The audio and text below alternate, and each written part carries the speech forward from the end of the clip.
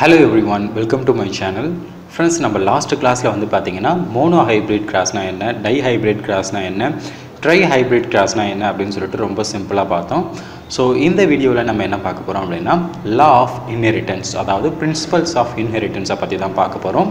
So mental வந்து பீ பிளான்ட்டை வச்சு ஒர்க் பண்ணார் இல்லையா, ஸோ அந்த ஒர்க்கை வச்சு அவர் கிட்டத்தட்ட ஒரு 3 லாவை வந்து ப்ரொப்போஸ் பண்ணுறாரு.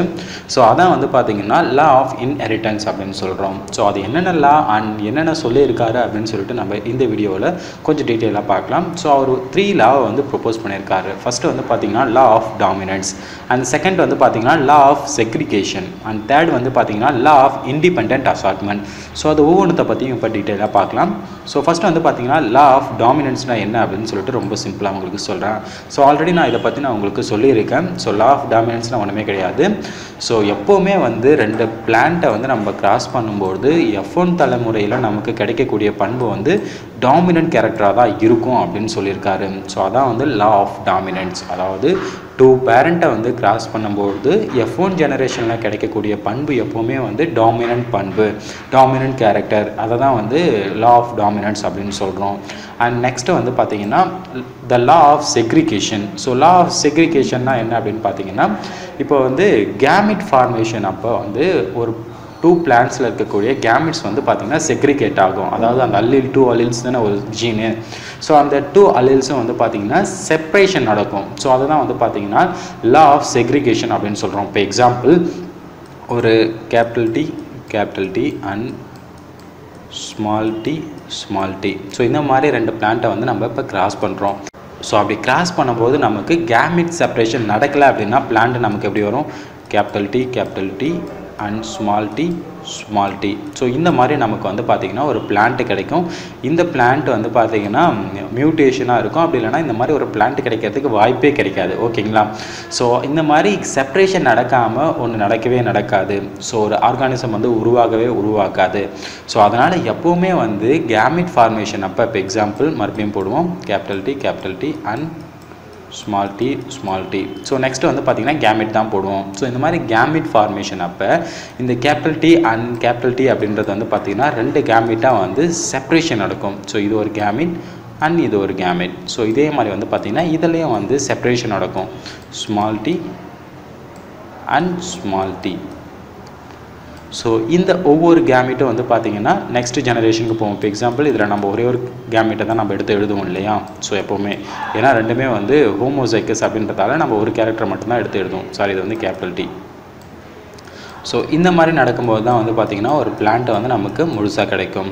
ஸோ இந்த மாதிரி ஒரு பிளான்ட் கிடைக்கும் இல்லையா. ஸோ இந்த மாதிரி கேமிட் ஃபார்மேஷன் அப்போ அந்த பேர் ஆஃப் ஜீனில் வந்து பார்த்திங்கன்னா செப்ரேஷன் நடக்கும். ஸோ இதை தான் வந்து லா ஆஃப் செக்ரிகேஷன் அப்படின்னு சொல்கிறோம். இந்த மாதிரி செப்ரேஷன் நடக்காமல் பிளான்ட் ஃபார்ம் ஆச்சு அப்படின்னா பிளான்ட் அப்படி ஃபார்ம் ஆகாது. அப்படி ஃபார்ம் ஆனாலும் அது மியூட்டேஷனாக இருக்கும். ஸோ அந்த மாதிரி பிளான்ட் வந்து ரொம்ப நாளைக்கு வராது. ஓகேங்களா? ஸோ அதனால் இந்த கேமிட் செப்ரேஷன் அப்படின்றது வந்து ரொம்ப ரொம்ப முக்கியமானது.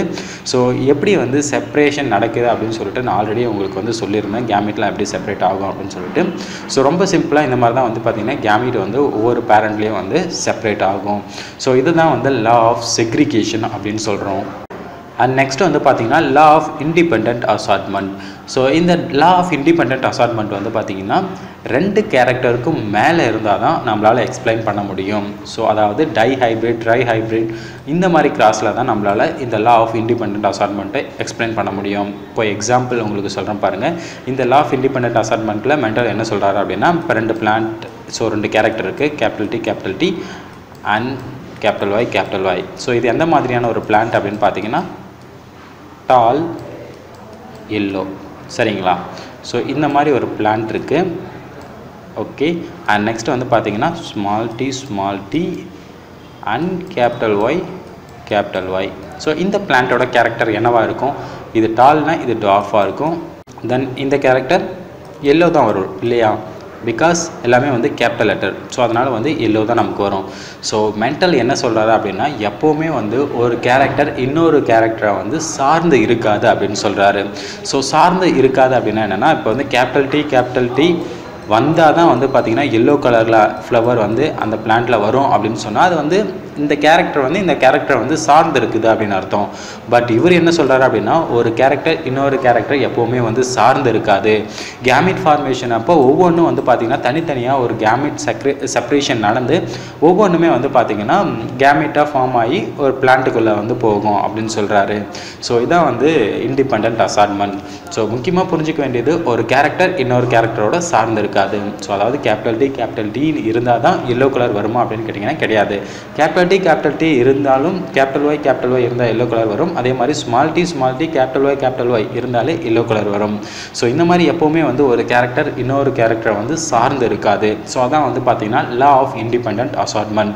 ஸோ இந்த 3 லாவில் வந்து பார்த்திங்கன்னா இந்த 2 லாவையும் வந்து நம்ம மோனோ ஹைப்ரிட் கிராஸை வச்சு எக்ஸ்பிளைன் பண்ண முடியும். பட் இந்த லா ஆஃப் இண்டிபெண்ட் அசார்ட்மெண்ட் வந்து பார்த்திங்கன்னா மோனோ ஹைப்ரிடை வச்சு நம்மளால் எக்ஸ்பிளைன் பண்ண முடியாது. But tie hybrid, try hybrid இந்த மாதிரி கிராஸை வச்சு நம்மளால் எக்ஸ்பிளைன் பண்ண முடியும். ஸோ பேசிக்காக இப்போ உங்களுக்கு புரிஞ்சிருக்குன்னு நினைக்கிறேன். இந்த 3 லாவிலே மெண்டல் வந்து எதை பற்றி பேசுகிறாரு அப்படின்னு சொல்லிட்டு. ஸோ இதில் உங்களுக்கு ஏதாவது டவுட் இருந்ததுன்னா கமெண்ட் பண்ணுங்கள். அண்ட் நம்ம நெக்ஸ்ட்டு ஒரு நல்ல வீடியோவில் சந்திக்கலாம். தேங்க்யூ ஃபார் வாட்சிங் கைஸ். பாய்.